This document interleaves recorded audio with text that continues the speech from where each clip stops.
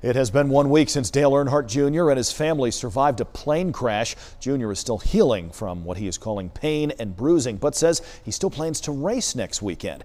Dale Earnhardt Jr. was flying with his wife and their young daughter when their plane went down last Thursday in Tennessee. Remarkably, despite the plane, what it looked after the fact, no one was seriously hurt. Earnhardt Jr. retired from full-time racing at the end of the 2017 Cup season, but still gets back in the car every once in a while. He tweeted that he does still plan to race at Darlington over Labor Day weekend. He says, quote, "My lower back is bruised up real bad, lots of swelling, and I just need that to go down and the pain to chill out.